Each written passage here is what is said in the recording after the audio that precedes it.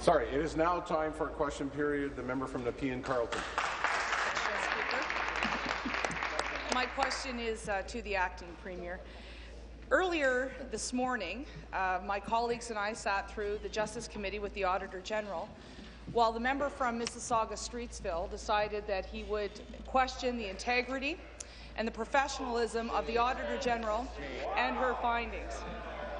In that committee, the auditor confirmed your decisions surrounding the power plants and the cancellation were favourable to TCE and not to the taxpayer, that political interference from the Premier's office to make TCE whole hamstrung the OPA and cost us more money, that the OPA said that Napanee was not a good replacement location, and as a result of that, your government spent an extra $513 million for the relocation of the power plant at GTA. We also know that the government has known since December of 2010 that the number was far greater than $33 million. You've proven inept. Will you resign? Thank you. Be seated, please. Be seated, please. Thank you. Deputy Premier. Well, thank you, Speaker. And as has been repeated many times in this House, the Premier is the one who wrote to the Auditor General to examine the Oakville relocation. We thank the Auditor and we accept her findings. Speaker, I think as has been said repeatedly in this House, this was a decision of this party, also the PC party, also the NDP party. It was something in which we had found common ground, Speaker. This was a plant that had to be relocated.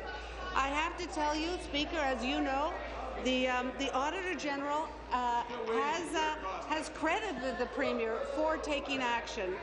She said, I had the opportunity to meet with the Premier. It was good to hear that they're taking the report seriously and that they're taking actions and changing the way things are going to be done in the future.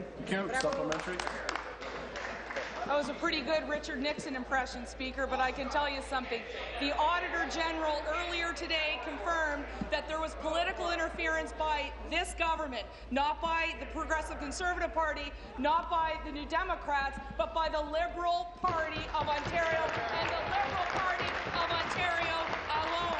Your Premier was the campaign chair of the last election. She signed the document that handed over all of the bargaining rights to TCE to make them quote-unquote whole. Okay, that is quite significant, and it proves that the auditor also would say that the cost taxpayers ended up having had nothing more to do but then your own political future. She said that had you cited those plants somewhere else in the GTA, you would have saved the taxpayers $513 million. Question. She also said if we had waited it out, it would have cost us nothing at all. My question, again for this Deputy Premier, will she resign?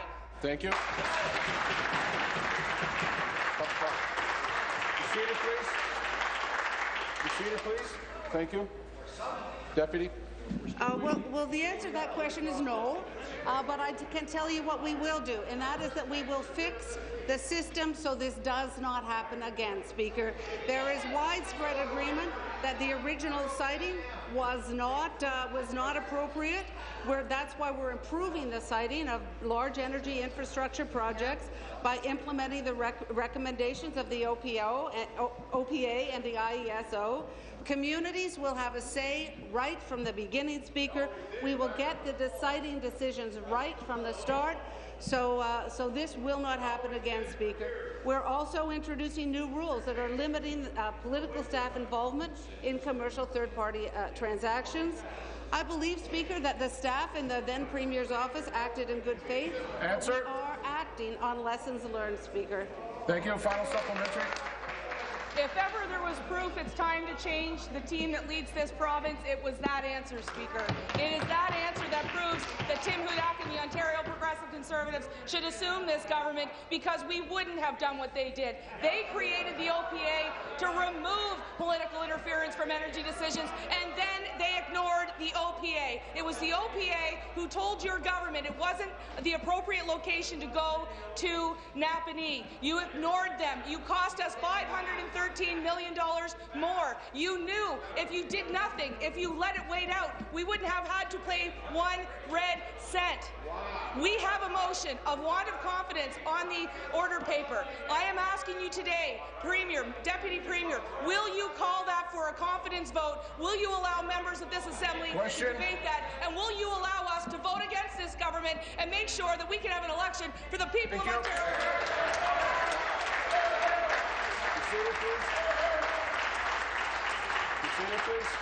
Thank you. Deputy Premier. Well, Speaker, I think it might be time for a walk down memory lane. I think the member opposite needs to be reminded of their record when it comes to energy. They might remember the attempt to privatize Ontario One, Speaker. That led to a $19.5 billion debt charge that Ontarians are still paying off to this day. Speaker, they might remember that their failed privatization caused electricity prices to rise a whopping 30% in debt. 30% increase. What about the blackout? 30 weeks, Speaker. In 30 weeks, electricity prices went up 30% under their watch, Speaker.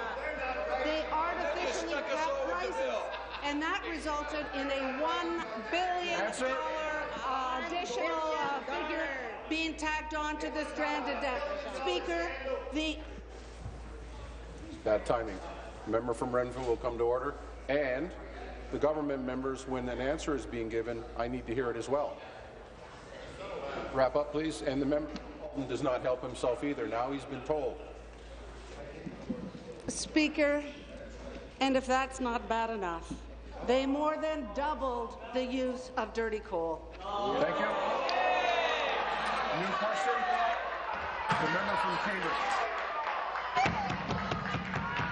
Thank you, Mr. Speaker. My question is for the Education Minister. Minister, we all agree in this legislature that education is vitally important to the future prosperity of this country. Minister of Immigration and Citizenship will come to order. Please. Mr. Speaker, we agree that we have the best teachers, the most caring teachers, and the hardest working teachers right here in the province of Ontario. The only difference is our party wants to see those teachers in front of the classroom, while it appears that the Premier would rather see some of our youngest teachers unemployed and at home. The member from Nepean Carleton has brought forward a thoughtful piece of legislation that brings parents, students, and teachers together in support, allows teachers to hire based on their skill, ensuring the best and their brightest are in front of the next generation of students. Parents support this bill, teachers support this bill, and students will benefit greatly from this bill. Minister, will you support the bill and have Ontario teachers and give Ontario teachers the respect that they deserve? Yes, thank you. Thank you very much, Speaker, and I'm very pleased to answer this question. First of all, let me make it perfectly clear that we have said to all our partners in the education sector that we are perfectly willing to work with them to find improvements to the regulation. We admit that there are some problems with this regulation, but what we will not do, Speaker, is rip up collective agreements. Unlike the folks opposite, who think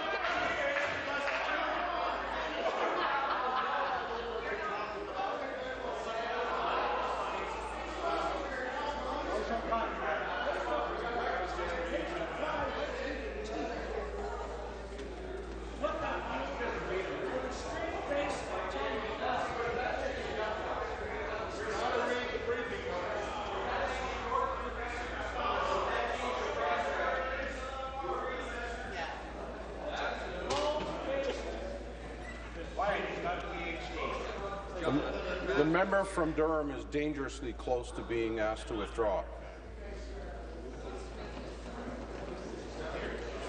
Finish, please. Thank you. Thank you, Speaker. We don't have a white paper policy document that says lay off 10,000 teachers to balance the books. They do. We think that we have a collective agreement, and we agree that we need some improvements to this regulation. In fact, I've just announced the appointment of some people to look into this, and I'd be happy to follow up with that supplementary. Mr. Speaker, what the minister is telling us is that she doesn't want the best teachers teaching our kids in our classroom. Let me tell you about Jason Trin. Jason is a talented teacher with a master's degree in molecular biology. After filling in at 2 of Toronto's top high schools, he was honoured with the Premier's New Teacher of the Year award. He was also handpicked to design a summer math camp and was so successful that he was credited for boosting grade 9 math scores. But Jason can't find a job. He can't even get an interview because he sits 800th on the seniority list of more than 2,000 teachers. Under Regulation 274, principals are forced to hire whatever names happen to be at the top of their seniority list. Jason Trin is the type of teacher we need in front of our classrooms.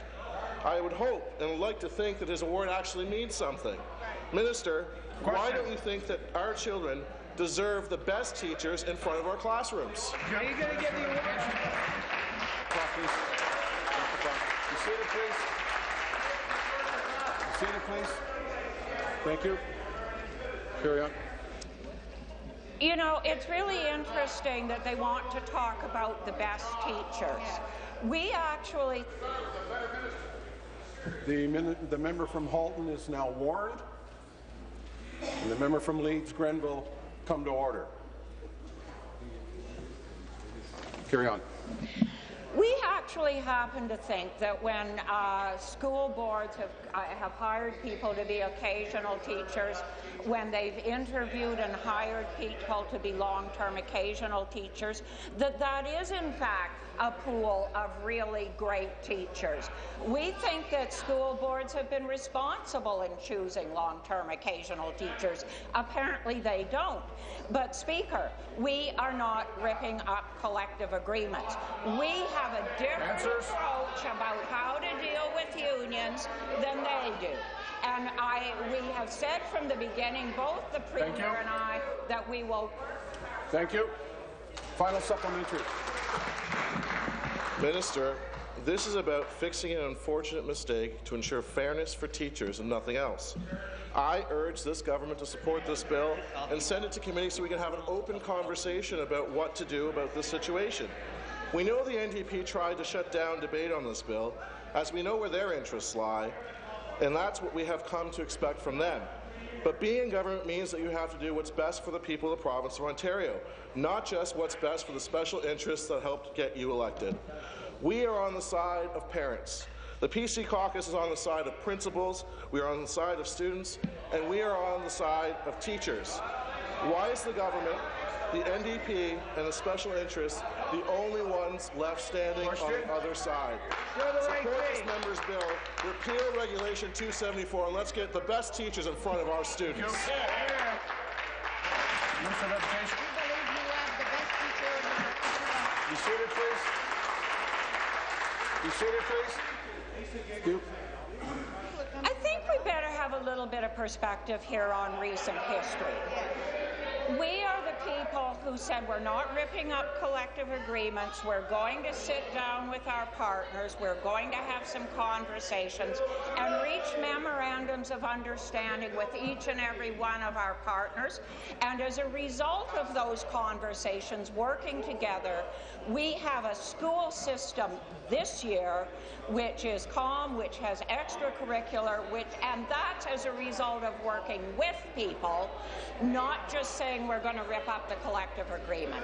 We will continue to work with people to look for solutions, but we're not laying people off, we're not ripping up collective agreements, and we're not repealing a regulation, we're working to improve it.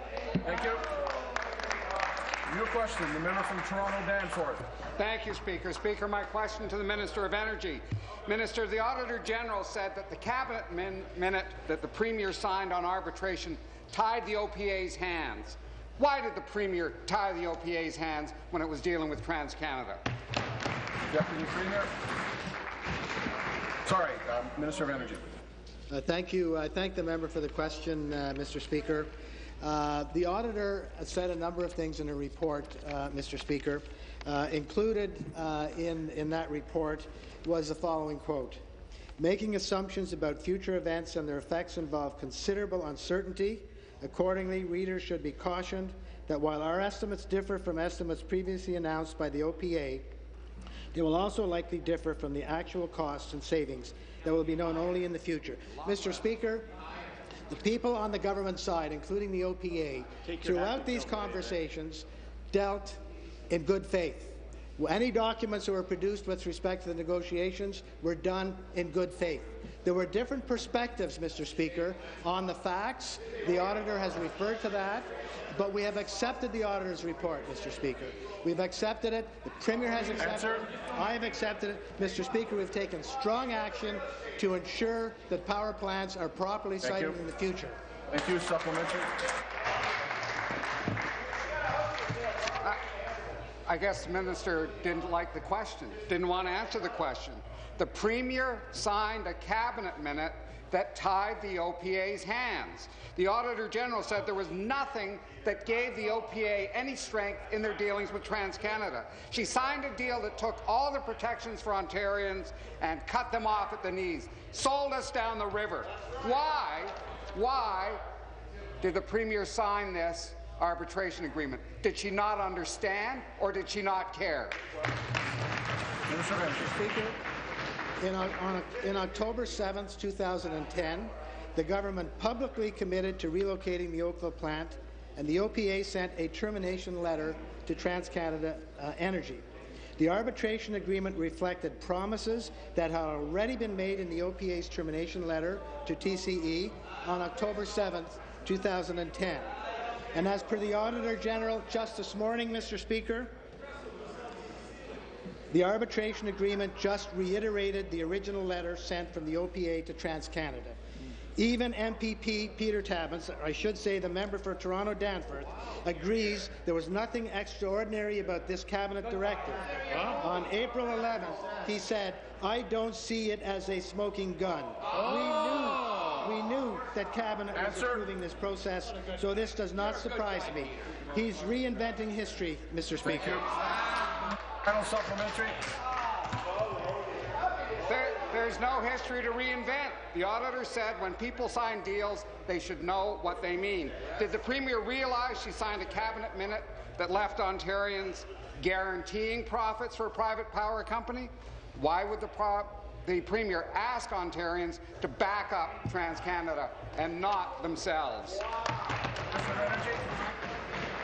Mr. Speaker, I believe the Auditor General also said at committee this morning that she had received a number of legal opinions. Those legal opinions indicated that had this been litigated, it would not have been in the interest of the province. The cost would likely have been higher. So there are different perspectives, Mr. Speaker. I read the quote from the Auditor General that said we should look at these facts cautiously, Mr. Speaker, and from different perspectives. She has been very objective. She's been very fair. She's been very neutral in her findings, Mr. Speaker, and particularly when she says that the arbitration agreement just reiterated the original letter sent from the OPA to TransCanada. Mr. Speaker, I believe that answers the question. New question, the member from Timmins, James Bay. To the Minister of Energy, the auditor quite is objected. She's saying you guys wrestled yourself to the ceiling. You took. I'm sorry, I do need clarification. You said two ministers? Energy? Thank you. Yeah. So let me do this all over again. It's pretty clear what the auditor was saying this morning. She was saying that this government wrestled itself to the ceiling when it came to a settlement with TCE. You took the most expensive route in order to settle this thing where you could have got out for absolutely nothing. So the question is, why did the Premier, the current Premier today, sign a cabinet document back then that led to us having to pay these people over $685 million?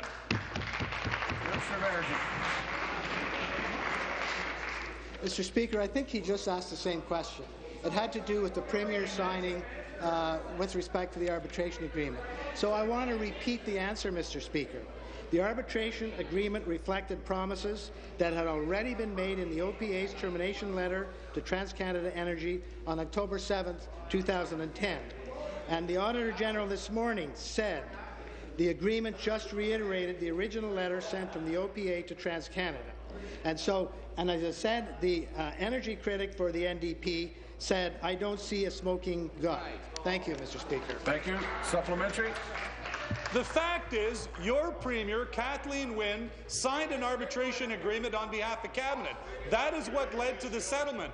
If the government had chose to do nothing and allowed force majeure, or to allow that contract to end as it naturally would have in 2016, you would have not had to pay what you did. So I ask you again, how can you stand in this House today and say that you guys did what was best for the people of the province of Ontario when it came to the settlement of this contract? Just a minute. I remind the member and all members to use either the title or their writing, please. Carry on. Mr. Speaker, the question is directed to the activities of the Premier. And Mr. Speaker, this Premier, the first opportunity she Member returned from to the Renfrew, legislature, come to Mr. order. Speaker, Second she time. reconvened the committee. Secondly, she directed all of her ministries, which had never been asked for before, to make documents available that were asked for by the committee. Mr. Speaker, that resulted in well over 160,000 documents coming to the committee. Unprecedented offer from the Premier was to open up the documents and papers in the Premier's office. I believe it was the first time in the history of this Parliament, Mr. Speaker, and 30,000 pages of documents from the Premier's office. She was open, she was transparent, she was upfront, she was honest, she showed tremendous leadership on this issue, Mr. Speaker. Thank you. Final supplementary. Some leadership. It cost us $685 million. The point is, your member from Mississauga-Streetsville this morning at committee was trying to say that the auditor based all of her findings on her assumptions. Now, the auditor, being a very clever person, knowing her job, said that was not the fact. In fact, her findings are based on fact. So it's clear that your Premier, you as Minister of Energy, and along with the rest of this government, is trying to basically not accept what the auditor had to say. Why are you fighting what the auditor had to say and trying to say that these are all assumptions, where in fact they're all fact? Minister. Mr. Speaker, in the premise to his question, he said this cost us a lot of money. It did. $675 million, Mr. Speaker, and the Premier accepted responsibility for that and apologized for that. But I will say, Mr. Speaker, that $675 million should be compared to several other decisions that were taken several months ago. Number one, the decision to renegotiate the Samsung contract, Mr. Speaker, removed $3.7 billion from the rate base, Mr. Speaker, compared to this number. The decision to remove domestic content, Mr. Speaker, removed $1.9 billion from the rate base, Mr. Speaker. Wow. That's $5.6 billion that we've taken out of the rate base, and that more than covers that number, but it doesn't excuse that number, Mr. Speaker. Thank you. Your question? The member from Prince Edward Hastings. Thank you very much, Mr. Speaker. My question this morning is for the acting Premier. Minister, I'm sure the next Liberal election campaign ad came to me last night after the bombshell that was dropped this week, and it goes something like this. The e-health scandal, $2 billion. $2 billion. The Orange scandal, hundreds of millions of dollars. The gas plant scandal, $1.1 billion. The Pan Am Games, priceless. There are some things in life that money can't buy, but if you're a Liberal in Ontario, there's always the taxpayer. Minister, when are you going to stop making Ontario people pay for your scandals and your incompetence? Will you call the non-confidence motion, get a mandate from the people of Ontario before you misappropriate any more of taxpayers' money?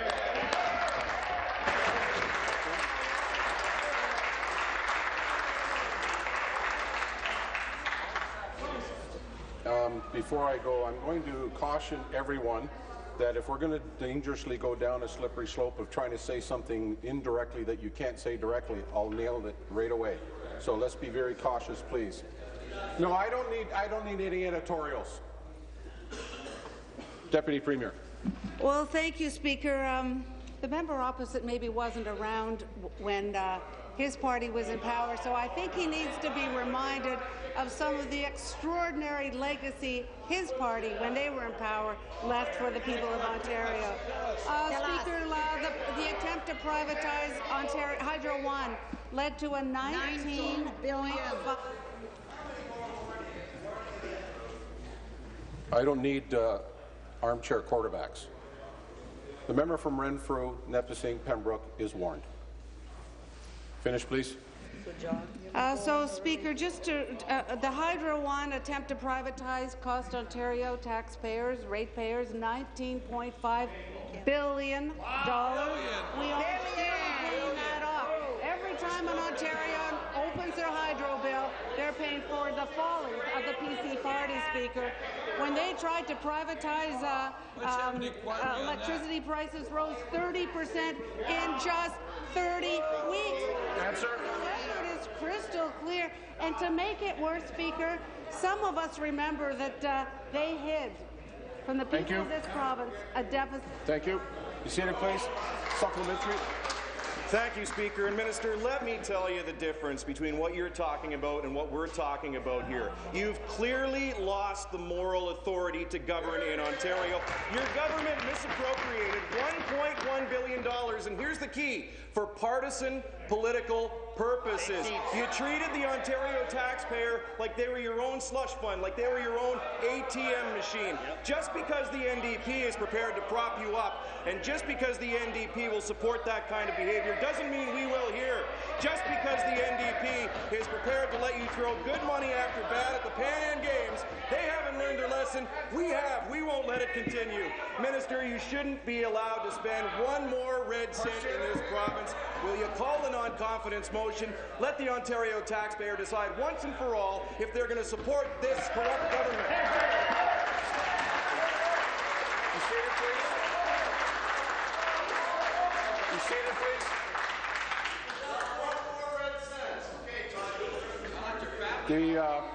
The member from Cambridge will come to order. The member from Hamilton East Stony Creek will come to order. And if he goes in his seat, I'll say it again. Answer, please. Speaker, you know, the testosterone here is a bit in overdrive, but let's try to reflect on the history of this province, Speaker. When the PCs were in power, they hid a deficit from the people of this province, a $5.6 billion deficit. Speaker, you talk about moral authority. They sold the 407 at a fire sale price, but more importantly for me, Speaker, under their watch, 1/3 of students dropped out of high school before they completed, Speaker. We had the longest surgical wait times in the country, Speaker. We've gone from the worst to the first, Speaker. When it comes to high school dropout rates, our kids are thriving, and people are coming from around the world to find out how Ontario transformed their education system in one short decade, Speaker. Thank you. You seated, please. You seated, please. New question. Member from Toronto, Danforth. Thank you, Speaker. My question to the Minister of Energy. The Premier has said over and over mistakes were made. It's a shame about Oakville and Mississauga. And then you bungled the cost of the cancellation. But, Speaker, an apology isn't much good if you turn around and do the same thing over again. Has the Premier learned those lessons, or is she currently repeating those same mistakes in St. Clair with the replacement for the Mississauga plant? Minister of Energy. Mr. Speaker, reference is made to the Auditor General's report again, and I want to make reference to an Auditor General's report, but not the one that she just released. I want to talk about the public accounts that she released several weeks ago, Mr. Speaker. The same Auditor General confirmed the public accounts for Ontario. For the first time in 12 years, the cost of provincial government declined. And we continue to be the only province in Ontario that is bettering our deficit reduction targets, Mr. Speaker. We have acted responsibly. We're continuing to act responsibly. And, Mr. Speaker, if they're prepared to go to an election Let them start talking about their policy. Yeah. Let them start talking about their leader, Mr. Premier, can't find him. Who in 1 week says he's going to cancel the wind contracts, and the next week he says he's not going to cancel them. We don't know where he stands, Mr. Speaker, and I defy him to... Thank you. Thank you. Supplementary. It appears the minister isn't following this Minister for Rural Affairs, come to order. The Premier said the government would start consulting before citing power plants. But Sarnia Mayor Mike Bradley is quoted saying, "This decision we were not consulted on. They simply made the announcement, and then we were told it was coming to Lambton County." Local residents are starting to raise health issues, sort of like deja vu all over again. The Premier seems to be making the same mistake. Excuse me. Come to order. The member from Eglinton Lawrence, you're not helping. And if you go to your seat, I'll tell you the same thing. Finish, please. Does the minister realize that apologies don't count for much if you keep making the same mistake over and over? Minister of Energy. Mr. Speaker, the critic for the NDP wants to get into the quote game, Mr. Speaker. I have a few quotes. Good. Mayor Hazel McCallion, we have been opposing this power plant since 2004. Sarnia Observer, our area accepts and welcomes these kinds of projects. Sarnia Observer, Reese St. Clair Township Mayor, I told the minister the community would view it as a very positive thing for all of us. Positive. That's the mayor, Mr. Speaker. Local tradespeople are glad to learn a natural gas plant will be constructed at the Lennox Generating Station. It's been a slow summer for us. This is very good news. That's the Sarnia Observer. Mr. Speaker, unanimous vote on the part of the Napanee Council accepting the plant. We have two communities, Mississauga and Oakville, who are happy that these plants have been moved. Answer. We have two willing host communities who are happy to have them, Mr. Speaker. Thank you. Your question? The member from Ottawa South. Hear, hear. Mr. Speaker, my question is to the Minister of Training, Colleges and Universities. Great minister. As you may be aware, today is World Mental Health Day. Minister, mental health is a growing concern amongst our young people in my riding of Ottawa South. It's true. Especially our post-secondary students. With psychiatric disorders comprising 16% of all identified disabilities at our post-secondary institutions, we cannot sit idly by. As exams and essay season heats up, the parents in our communities want to be sure that their kids have the support they need to succeed. Speaker, can the minister please tell the House what the government is doing to provide support for post-secondary students struggling with mental health issues? Great question. Thank you. Speaker, the member raises an incredibly important issue. 1 in 5 Ontarians, which means 1 in 5 of our young students experience some form of mental illness, such as anxiety, eating disorders, schizophrenia, depression, and 70%, Mr. Speaker, of mental illness is identified during our teenage years. Imagine dealing not only with the stresses of day-to-day school life, not only with maybe being away from home for the first time in your life, but also having to deal with some form of mental illness. So, Mr. Speaker, we've rolled out a number of supports. In fact, our $27 million Youth Mental Health Innovation Fund has already announced over 20 new programs right across the province with our colleges and universities. That's also why, Mr. Speaker, we recently announced our Good to Talk helpline, a free, confidential, anonymous service that offers professional counseling, mental health information, and connections to local resources 24 hours a day, 7 days a week, 365 days a year. Very, very important service for our students. Mr. Speaker, it's great to hear that the province is tackling mental health and investing in programs that will help our young people get the access to the help they need to succeed. It is especially important to hear that students will have access to Good to Talk helpline 24 hours a day and 7 days a week. We must do everything we can to support our young people in all the ways they need and deserve.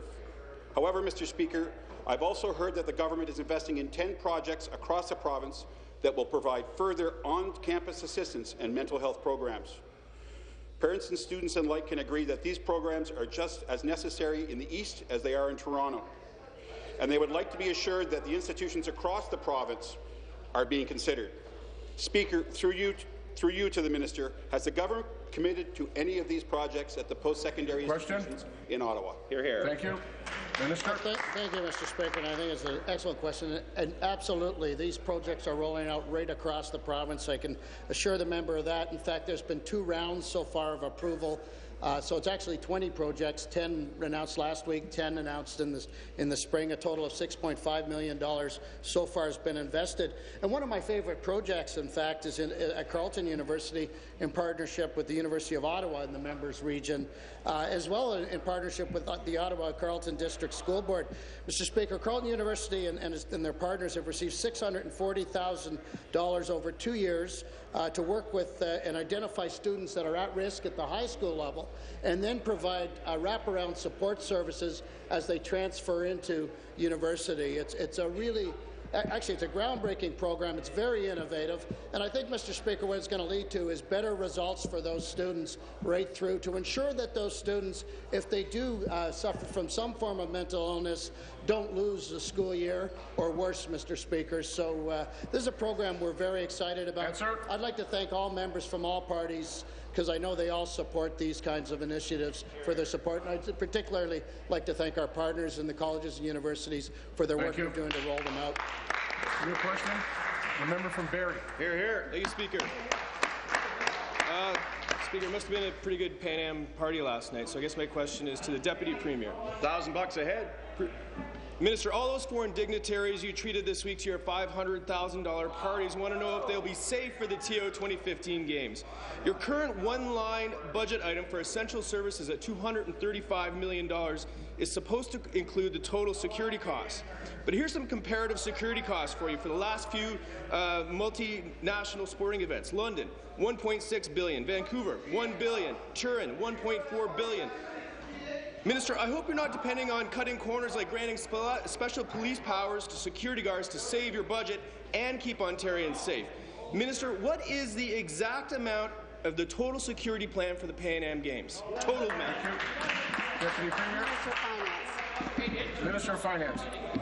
Thank you, Mr. Speaker. I appreciate the question. The member opposite has been apprised of the ongoing deliberations regarding budgeting of the Pan Am Games for the last 2 years. He's well aware from the outset as to what is taking place and how it's going to be costing.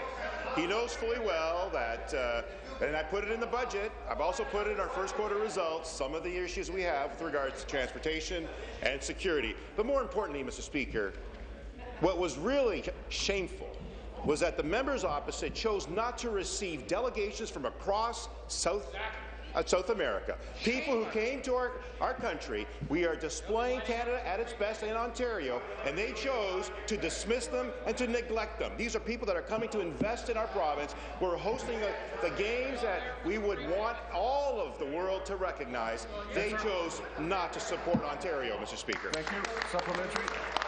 Today. It seems to me, Speaker, that the most investment is coming from the Ontario taxpayer, not from the delegates that got paid thousands of dollars to fly here and put up here in Toronto. Speaker, several weeks ago, the TO 2015 CEO met with our party leader and I, and when pressed, he threw out another number about security, $113 million for security. It wasn't clear if that was the total security budget embedded in the $235 million for the essential services item, or if that is another one of your surprise budget items hidden off the Pan Am book somewhere. Either way, a Pan Am security source indicated your security budget, whatever it is, has been well overblown already. Your lack of planning is the biggest security risk to date, Minister. Have you buried extra money outside the Games budget again? And how much exactly is the total security cost? Can you give me a number for the budget of the security costs? Flat out, yes or no? Can you do it? What is it? So, Mr. Speaker, we have issued and recognized the complexity of these games. That's why we're working in tandem with 2015. It's also why we've taken the extra step to ensure that security is installed and necessary by hiring a number of security and other groups to support these games.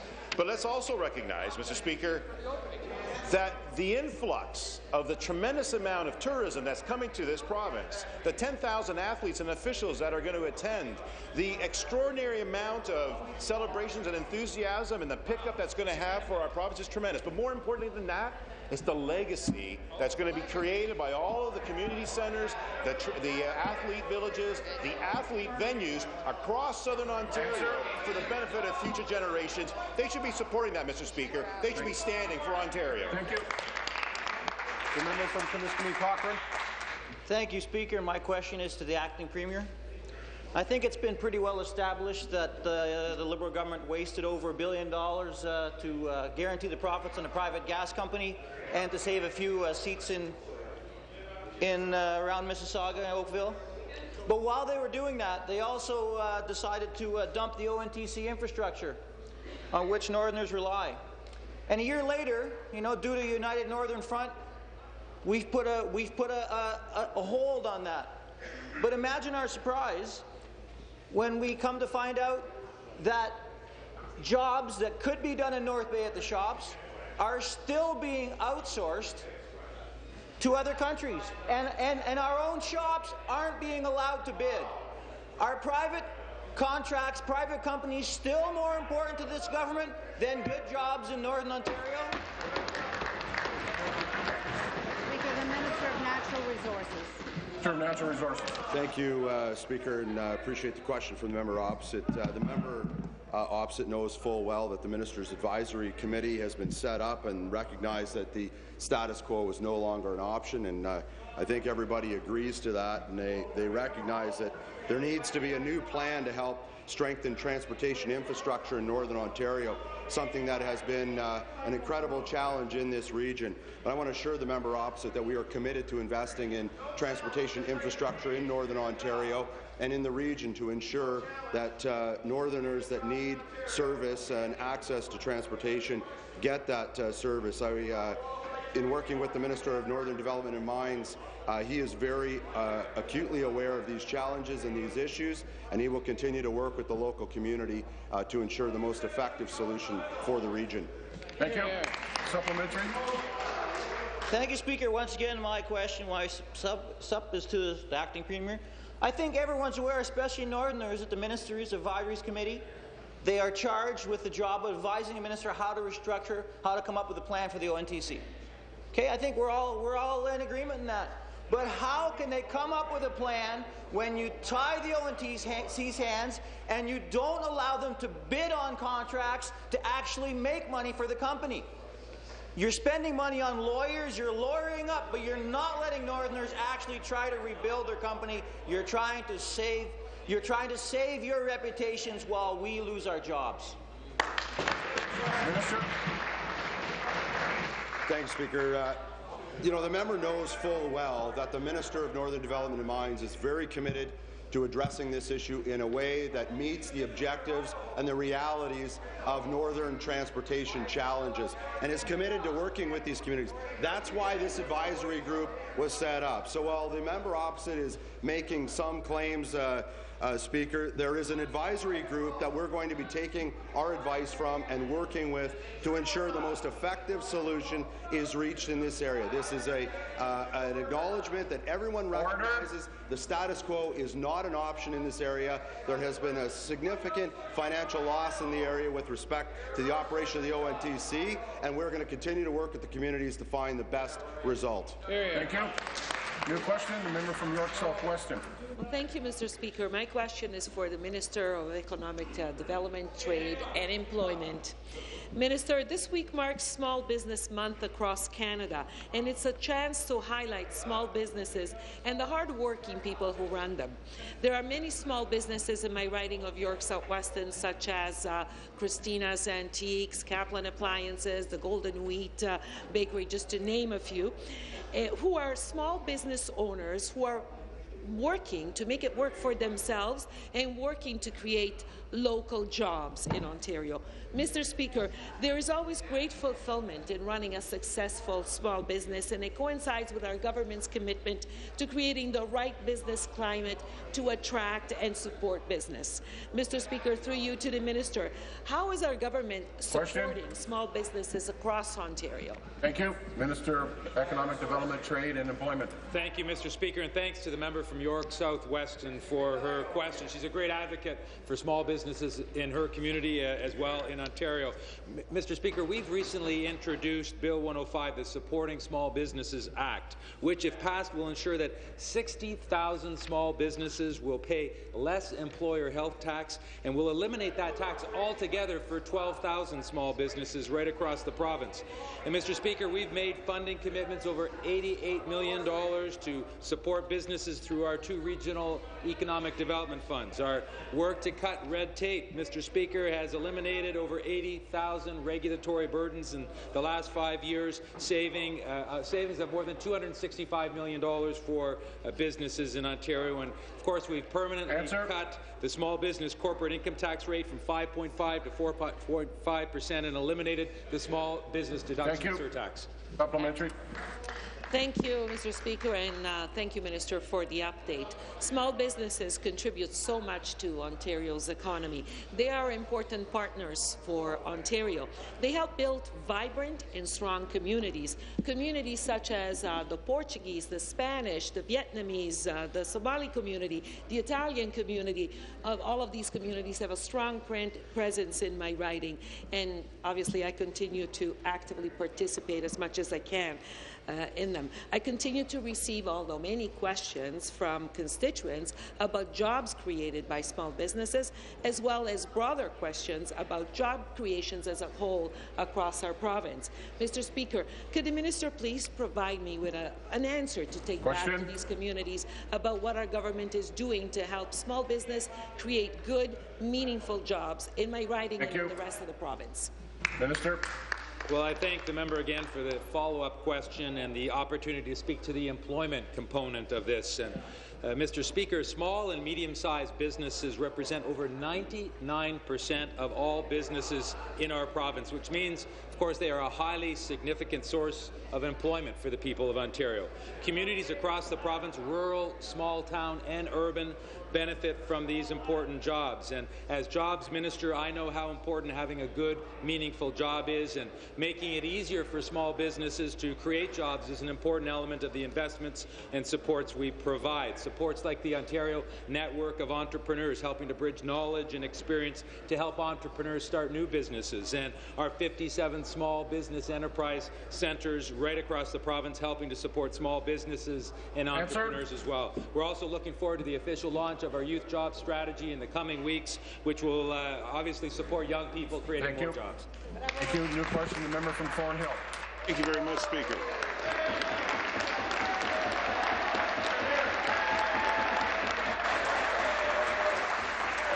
Be seated, please. Be seated, please. No.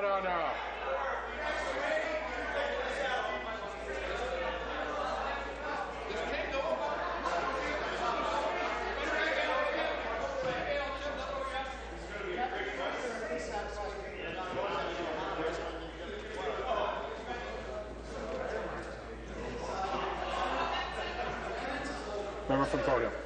Only none that cared. Speaker, my question is for the Minister of Health and Long-Term Care. Minister, over the course of my time here and well before that, your government has been promising the residents of Thornhill and Vaughan a hospital. We have yet to see a hole in the ground, and the sign at the corner of Major Mackenzie and Jane is starting to look, well, tired and rusty and battered, sort of like your party. And now, to further complicate matters, there appears to be a gaping hole in this story.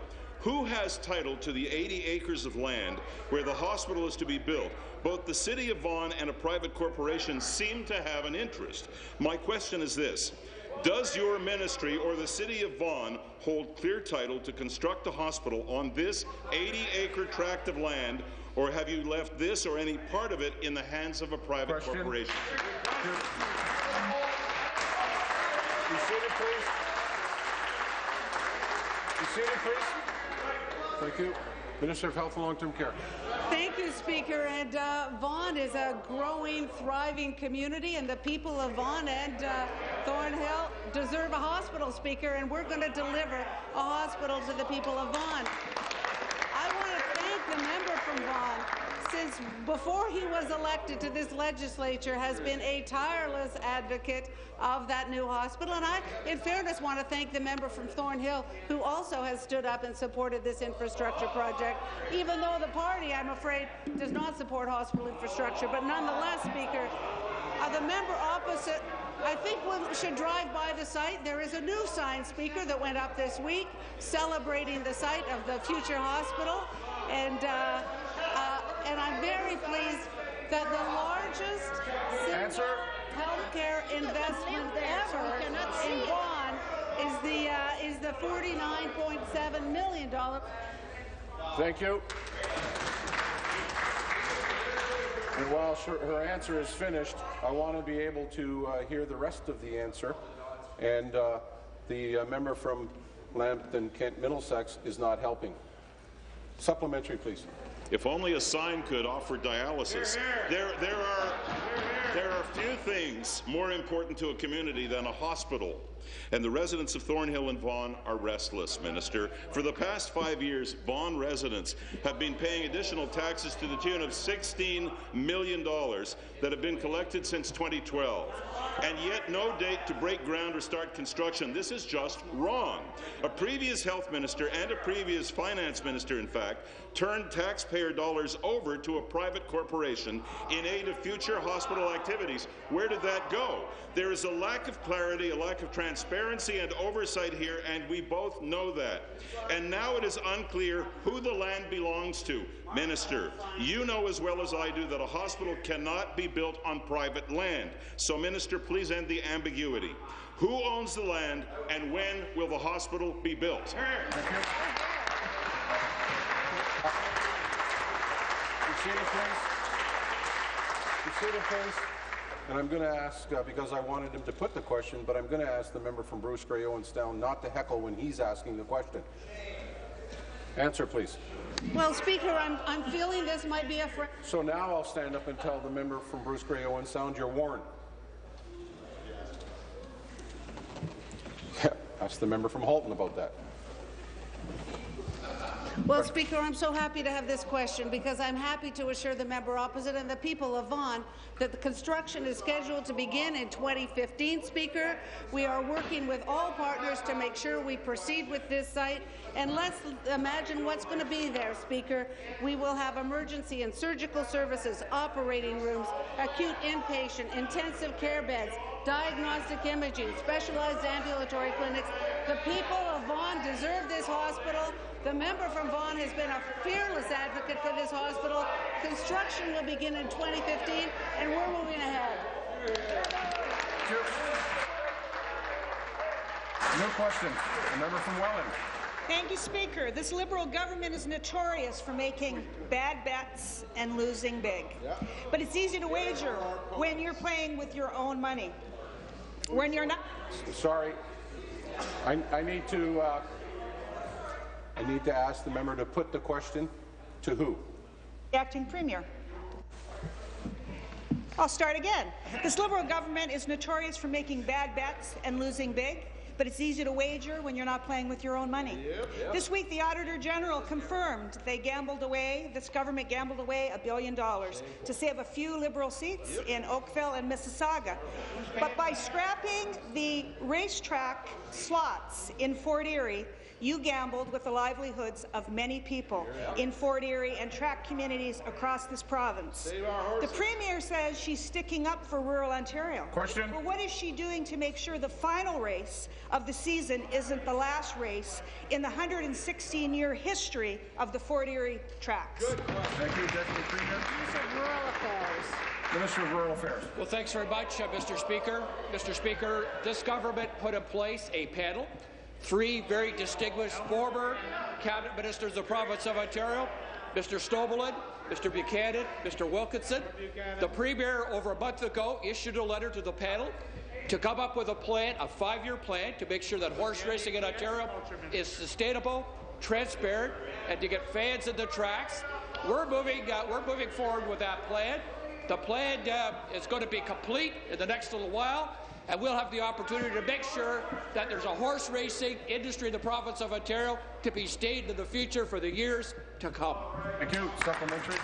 Thank you, Speaker.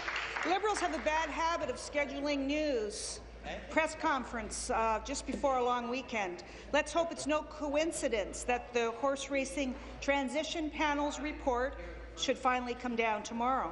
The horse racing industry has been waiting for good news for a change from this government. If this government can blow $1 billion on gas plants, surely it can spare some change for the horse racing industry.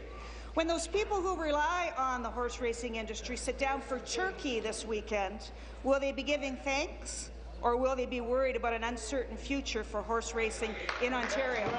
Thank you. Minister. Well, thanks very much, Mr. Speaker. Mr. Speaker, we've already made a lot of progress in the horse racing industry in the province of Ontario. We have committed up to $180 million to support the industry over the next 3 years as it adapts to a smaller and more sustainable model. But let me tell you, Mr. Speaker, John Snowbelin, a former very distinguished member from that caucus over there, served in cabinet, said that the SART program wasn't transparent, wasn't sustainable, and he's been the advocate for a new 5-year plan to come in the province of Ontario to make sure that we have horse racing on a sustainable basis for the years to come.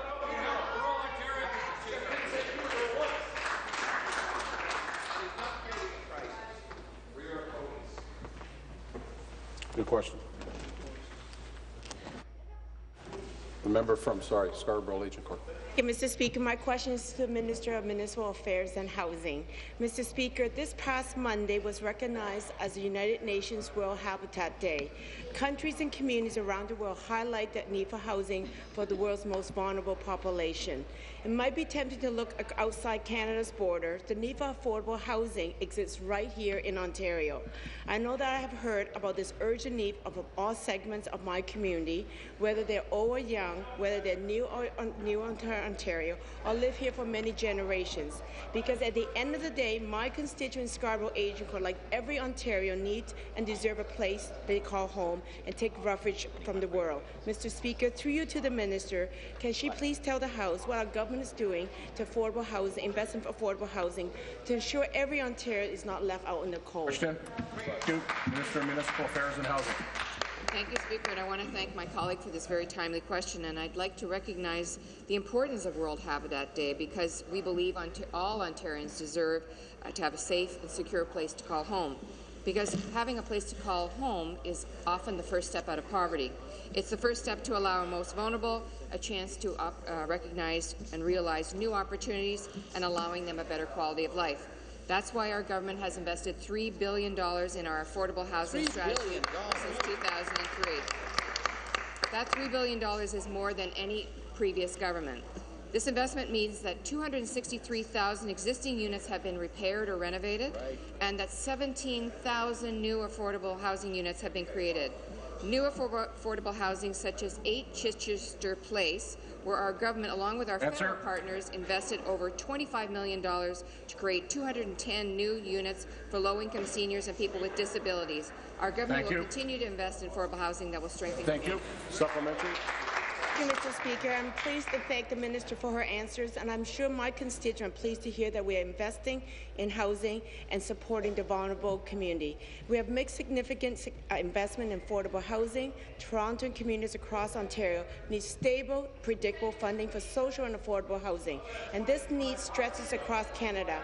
That is why Claude Dauphin, the President of Federation of Canadian Municipalities, has called on the federal government to take up the critical role alongside the provinces and municipalities to restore the balance of Canada's housing system. Mr. Speaker, through you to the Minister, could she please explain to the House what our government is doing to ensure that the long-term partner in the federal government to ensure Ontario cities and towns have the predictable housing funding that they need? Thank you, Minister. Thank you, Speaker. You know, investing in housing is a societal issue, and it takes 3 levels of government. municipal, provincial and federal, at the table to solve this pressing issue. And although our government was encouraged by the decision of the federal government to extend its commitment to affordable housing in their budget, I am worried that the federal government's commitment to affordable housing will actually evaporate over the next 20 years. That's why our government will closely watch the upcoming throne speech from our federal partners with a close eye to ensuring that they will live up to their moral obligation to invest in more affordable social housing. Because investing in affordable housing is investing in Ontario's infrastructure and its people. These investments pay dividends, creating jobs for Ontarians, while continuing to provide housing for Ontario's most vulnerable for decades to come. Thank you, Speaker. The question, the member from Huron-Bruce. Thank you, Speaker. My question today is for the Minister of Energy. On Tuesday, Minister, you were in my riding of Huron-Bruce to visit Bruce Power. In your travels, you had to have seen the 158 turbines already up in that community.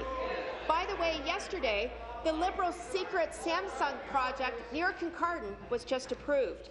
Minister, you just blew $1 billion on large energy projects in Oakville and Mississauga because those communities didn't want them.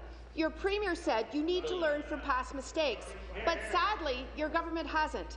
The secret Samsung deal means, over and above the 158 turbines already up, another 90 turbines 100 feet taller than the ones already in place are going to be inflicted on unwilling host communities in the municipality of Kincardine and the county of Bruce. Minister, can you explain to the residents of the Kincardine area why, right from the start, you are choosing to disrespect their unwilling stance? Be seated, please. Be seated, please. There are some people that are on the edge, and I can add others. Minister of Energy. Mr. Speaker, I think the member is talking about existing wind contracts. Maybe the member from Dufferin-Caledon. Carry on. The member is speaking about existing wind contracts, Mr. Speaker. And the leader of the Conservative Party several weeks ago said that he would respect existing wind contracts, that he wouldn't tamper with them. Then, Mr. Speaker, he went to the international plowing match and he said that it's open to change them or deal them or amend them, Mr. Speaker. Wow. We've learned that you don't cancel existing contracts, Mr. Speaker, if nothing else. She is suggesting that we change existing contracts, binding contracts, Mr. Speaker. Answer. What is important is that we've had a renewable policy that has eliminated dirty coal burning generation to virtually zero in this province, making this province healthier, and that party opposes it. Thank you. Supplementary, and I know the member will listen. Minister, you know the truth always comes out, so why don't you just come out with your hands up and give it up before the AG completes a report on the multi-billion-dollar boondoggle this Liberal failed green energy scheme is going to be proven to be. Just come out now. Samsung's Armo project alone is approved to generate 180 megawatts. This is translated into $1.2 billion just for that 180 megawatts. All for electricity Ontario doesn't need. You have a chance to do right here, Minister, but you and all your caucus, if you continue to proceed, and even the NDP for propping up your awful policies that are crippling Ontario, need to be ashamed. Your green energy plan is criminal. Once and for all, will you man up and admit your scheme has failed and call an immediate moratorium on all wind projects? Be seated, please. Be seated, please. Thank you. Minister of Energy. Mr. Speaker, I would like clarification from the Leader of the Opposition. In view of the fact that they're asking for an election, Mr. Speaker, let them say whether they will cancel existing wind contracts, Mr. Speaker. We have renewable energy in this province because that government... The member from Nepean Carleton might not know this, but I don't have to wait for the clock to expire to have anyone leave. And it could be at any time. Is that a challenge? Then I would recommend her not to say anything. Carry on. Mr. Speaker, we've invested in clean, renewable energy in this province because that government increased dirty, coal-burning generation up to 25% of our total generation, Mr. Speaker. We have reduced that to almost zero. And, Mr. Speaker, the former Minister of Energy from that party over there, Mr. John Baird, is down in Washington taking credit for the fact that we have reduced coal in this country, meaning in this province, Mr. Speaker, and he is taking credit for the federal government on something we have done here. And, Mr. Speaker, that Minister of Energy was increasing dirty coal-burning generation. Oh, John. I beg to inform the House that I have laid upon the table the 2012-2013 annual report from the Environmental Commissioner of Ontario entitled Serving the Public. And I would also like to ask my friends to join me in celebrating and thanking our pages, as this is their last day.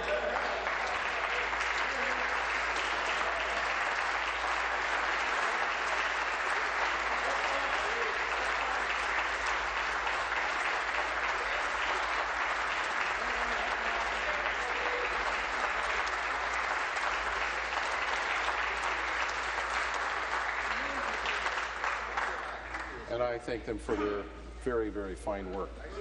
There are no deferred votes. This House stands recessed until 1 p.m. this afternoon.